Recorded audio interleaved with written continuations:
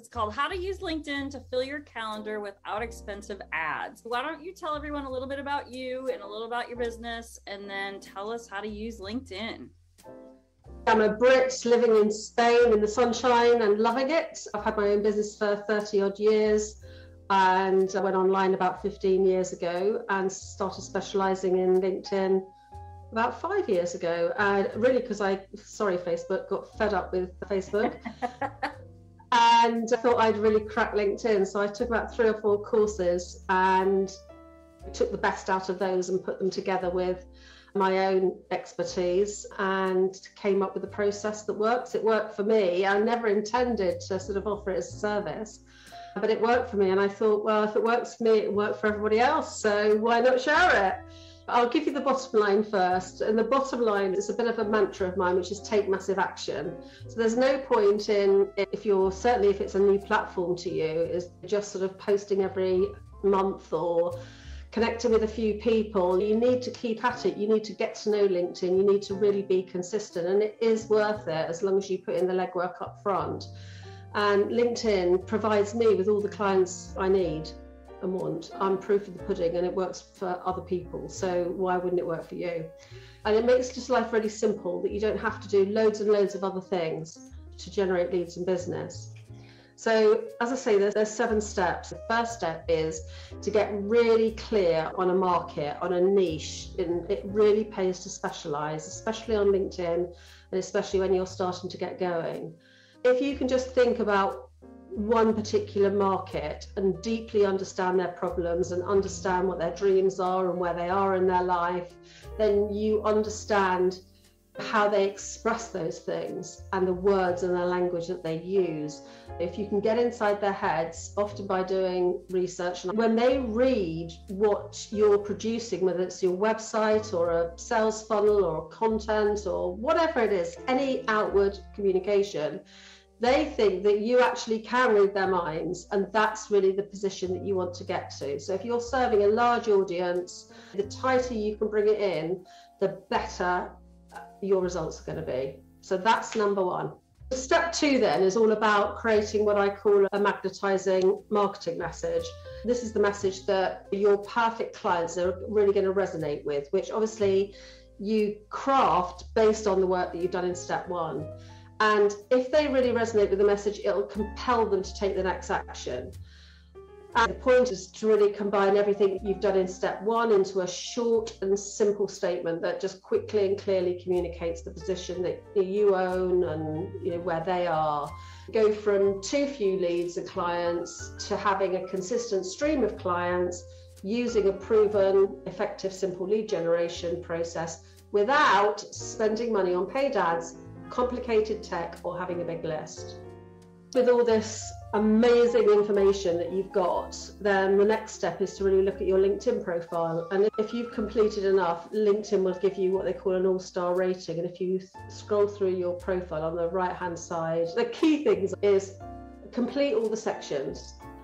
Concentrate on the banner, tagline under your name, and the about section. So especially the banner and the tagline, because they're really key pieces of real estate. That will just draw you into the next bit, which is your name and the tagline. So something like the little message, the marketing message that I read out, that could go under your name. They love the sound of that. So then they read on to the about section and find out more about you, and they might scroll down to see what you've done before and what your qualifications are and how many recommendations you've got. Those 3 things, banner, tagline and about section, you could craft those quite easily if you've done steps 1 and 2. Step number 4 is finding your target audience. So where are you going to find all these people that you want to connect with? So I think I've got about 4 ways, or at least. Promote your LinkedIn profile on your blog, after every blog post, on your website, on your email signature. I mean, there's loads of different places where you can promote it, and LinkedIn actually do give you a little button thing that you can download from LinkedIn that you could use. There's also a people you may know feature. So if you click on My Network at the top in the menu at the top of your profile, then when the page opens, just scroll down and you'll see people you may know. And then also there's a Who Viewed Your Profile feature, which is not very extensive if you don't have one of the premium accounts. If you pay for LinkedIn in any shape or form, you will get everybody that's viewed your profile. If you don't, you'll just get, I think it's 6. You just go to view profile and then look for your dashboard, and the left-hand side of your profile, it'll say who viewed your profile. So, obviously people that are viewing your profile are interested in some way, so you can easily spot your potential clients that are looking for you. And one of my favorite ways is to join groups where your audience hangs out. So just like Facebook for ambitious entrepreneurs or people with rheumatoid arthritis or business owners based in New York or whatever it is. I've got a client, she helps introverted leaders. Well, people don't put on their profile that they're introverted. They just don't. Right. So where do you find them? You probably find them in a group. And the beauty of the groups is that you've got a large number of your audience in one place. Another client, she coaches high-level women executives who are faith-based and want to bring more faith-based into their business. So it gives you a bigger pond in which to fish. And that's especially useful if you've only got a few connections. So I belong to, I think, about 65 groups, and that gives me an extra 3 million people to connect with.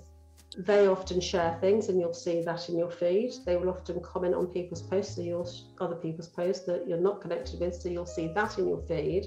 You can scroll through the news feed and find people in there. So that's a nice way of doing it, because you can comment on their comment or comment on their post, and then go to their profile and say, hey, loved your post today, or loved your comment, let's connect if you're open, and do it that way. I've on to step 5. So once you've found them, then obviously you need to start reaching out. So obviously don't be spammy or salesy. And even I think when people are really passionate, it can come along as salesy. Think about them all the time, not about how passionate you are and how amazing your product is, but again, put yourself in their shoes. So start to reach out, show an interest in them, look at their content, like or comment, share it, whatever. And then send them a connection request with a friendly message. When they accept, send them another message, show an interest in them, ask a question as a conversation starter, because your objective at this point is really to get a conversation going in the inbox.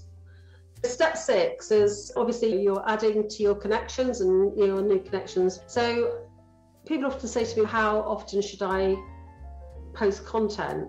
I think if you're really starting out with LinkedIn, and I was going to say post 5 times a week, if you can post Monday to Friday, then that is a good thing. You're starting to build up, LinkedIn is starting to get to know you, and so are your connections. So you can post in the newsfeed, which is going to get you larger numbers of views and likes and comments. You can also post articles, which actually you can automatically create a post from that as well. So if you're posting on your blog, post it on your blog, then take that article, post it on LinkedIn Publishing, and then from that article just create a little newsfeed post and publish that. And the good thing about LinkedIn generally, and especially if you've got the right sort of articles, if you know what your keywords and key phrases are, which we haven't even touched on, that Google really likes LinkedIn, so it's going to be picked up. The last step is measure your stats. This is so key. So going back to the title of this, you're on LinkedIn to get your meetings in the calendar, to get the number of clients and the turnover you want. If you don't measure what you're doing, then you don't know how you're going to get to where you want to go. So what I suggest you do is keep a note of the number of new connections you make each month, the number of meetings you get booked, the number of offers you've made in terms of you can buy this or this and it'll cost you £1 million or £2 million, the number of sales you get, the average value of the sales.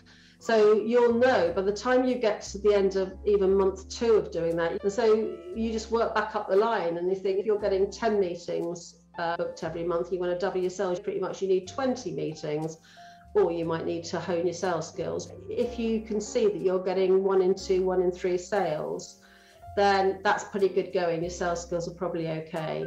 But again, your results are going to come back to that step 1, step 2, which is audience and message. If you're off message and you're going for the wrong people with the right message, or the right people with the wrong message, your stats are just going to be poor. So this is why I'm saying it's a process, it's a logical step by step. If you measure it, you'll know what you need to do more of. So it might be you need to make more connections. I mean, the other thing you could monitor is how many inbound inquiries you get and where they've come from. So if they come from your content, because as you build up your content, you'll get more people reading it, you'll get more comments, and you'll get inbound inquiries. So there's a number of things you can measure. Look at your stats and decide on what you're going to do the following month. Tracy, thank you so very much. We really, really appreciate it. Thank you, Tracy, for sharing your knowledge. Thanks again for giving me the opportunity to talk about my passion today. Thanks for sharing with us. That's a pleasure. All right, talk soon. Bye, everyone.